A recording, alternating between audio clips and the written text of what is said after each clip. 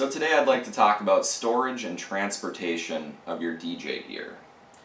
For years, I've been DJing for over 15 years, and for probably 13 of those years I just used totes, standard totes.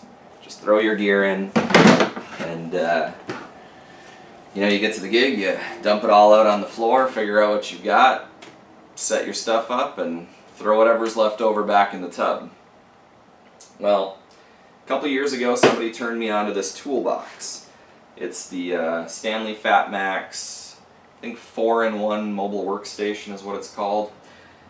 You can get it for under $100 on Amazon. It's got a handle in the back, 2 wheels, so you can wheel it right into a gig. When you get to the gig, unlock the sides, flip open the top, and roll it back. Now, you probably can't see in here all the way. I don't have a cameraman, so I'm doing all this myself. But in the top bin here, keep my headphones, 3 10-foot XLRs, a 25-foot headphone to RCA. On the other side, I keep 4 30-foot XLR cords, 1 25-foot DMX cord, and a roll of black gaff tape, 2-inch.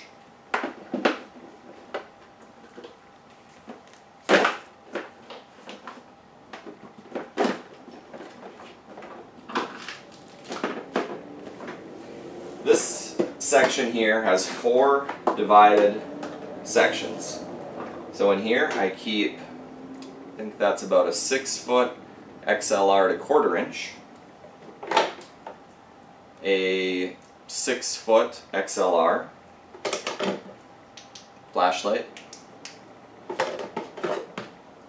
a Leatherman multi-tool,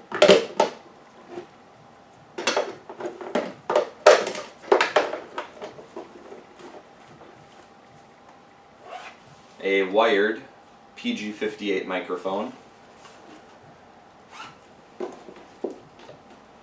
a set of rugged wear box handling gloves.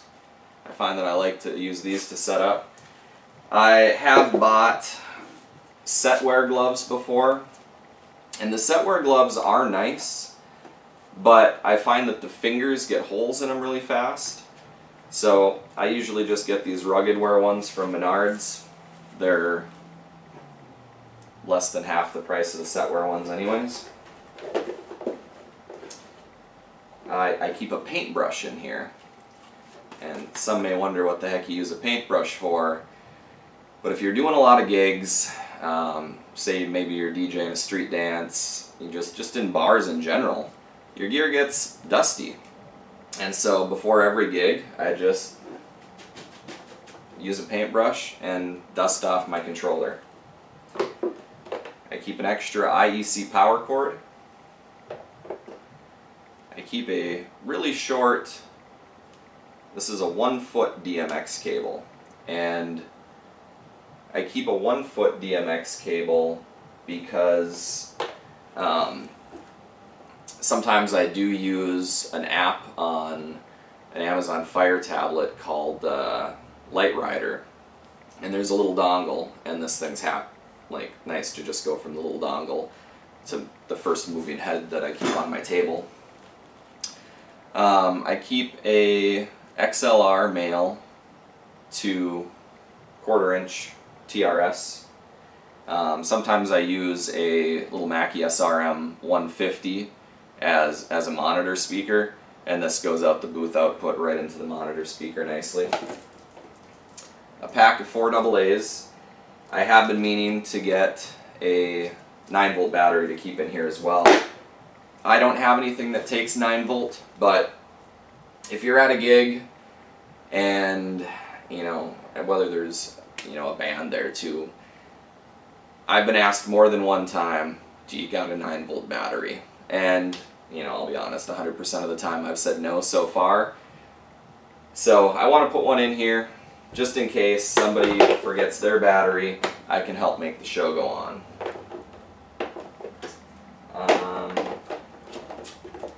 I've also got a mic stand adapter for my laptop stand.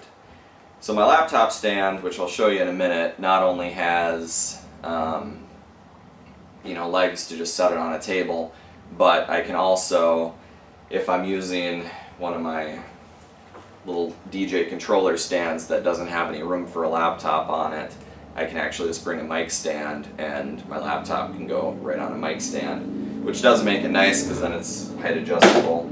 I'll probably do a review on that at some point. Here's where I keep all my what if I need to connect something cable. So I've got a headphone to XLR. It's kind of a backup cable in case I need to use my phone or my laptop and plug right into a music source. I've also got a headphone to 2 1/4-inch TS. I've got a short headphone to RCA.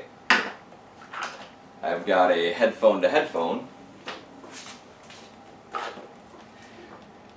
I bought this thinking, well, it's a headphone TRS to 1/4-inch TRS, and I thought I would be able to plug this into my phone and plug this right into the back of the speaker.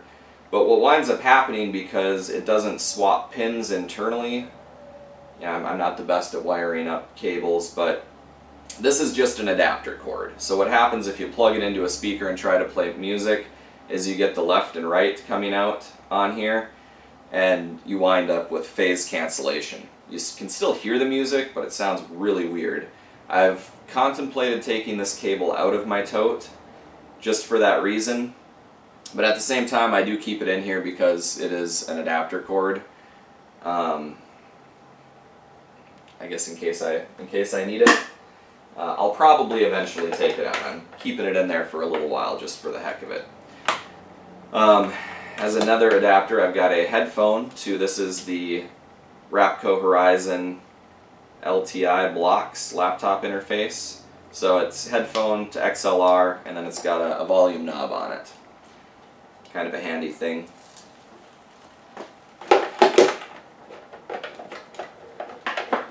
So I try to make it to where I have every adapter cord I could possibly think of needing, or that I've ever needed in the past, because you never know what might go wrong at a gig, and you know what you might need to plug into. If you need to plug into a house system, if you need to plug into one of your speakers, you know, just be prepared for anything. In the bottom here I have my laptop stand, a 6-foot black fitted tablecloth, and I'm not going to pull all these out, but I do keep a surge protecting power strip, 6 foot, a 3-in-1. I like this one better than like the 3-in-1s where it's like just this and you got a plug on the back, because you get a little bit of cord with it. Most of my power cords, so this is a 10-foot power cord with 3 on the end.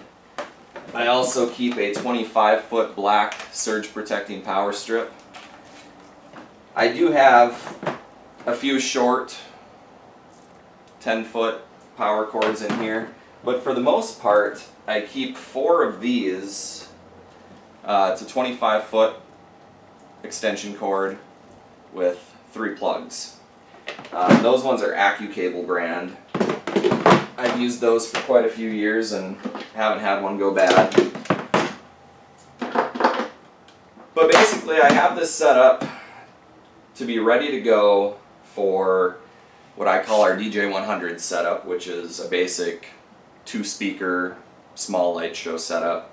It's also set up with enough cords if we're bringing out, if I'm going out with our step up, which would be, you know, 2 tops and a sub, and then, you know, a little bit bigger light show.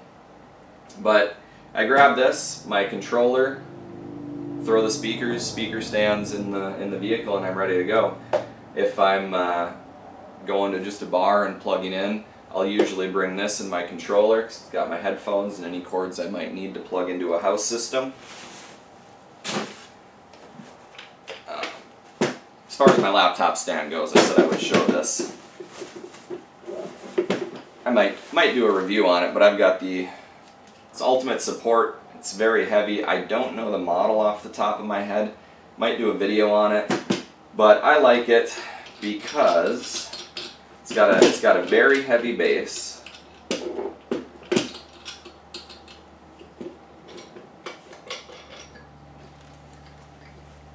It locks down, but what you can do is you've got the base, these come up. If you want to, let's see, I don't remember how to do this.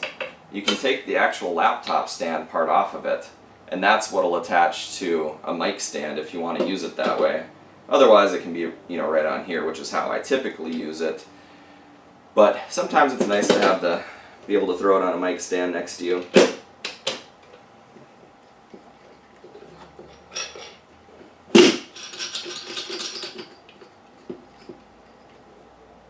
I've owned a few a few laptop stands. Most are pretty cheap, and I'm typically not a fan of laptop stands. But this Ultimate Support one is really heavy duty. It's not cheap. I don't remember what exactly I paid for it, but I feel like it was like 50, 60 bucks, maybe a little bit more. But yeah, that's my. This is I got it labeled DJ Bingham, and it's the tote that I go out with when I DJ.